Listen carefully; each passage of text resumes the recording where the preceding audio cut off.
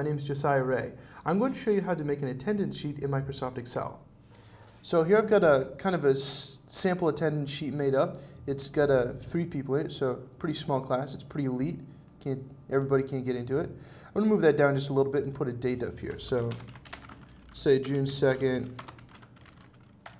2067. Make that a 0. There we go. All right.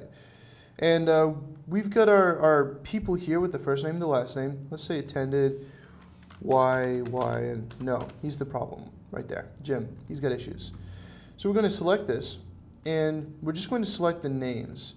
And what we can do is we can come over to Sort and Filter and Custom Sort.